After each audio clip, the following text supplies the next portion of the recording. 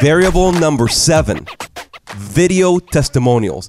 Clay, what are we talking about here other than I know we have to do video testimonials? What is the best way to optimize my website, make it me earn money? And what do you mean specifically getting video testimonials from customers, from who? Well, there's three big ideas I want everyone to walk away here with, or to click away with. But one is people are more likely to click play than to read text.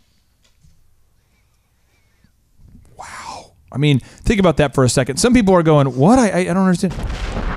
We're in a visual world. Truth canon. We're in a world right now where people are not wanting to read stuff. They're wanting to watch videos. And mobile. And it's on mobile. It has to work on mobile. So here's the deal. Is people, though, would rather watch a video than to read text. So you owe it to your wallet to make sure you have videos on your site, bottom line. And the videos should be testimonials. It's okay to have a transcript of what they said, the text, but you need a video. Second, you want to show potential customers that you're trustworthy with the testimonials of happy customers.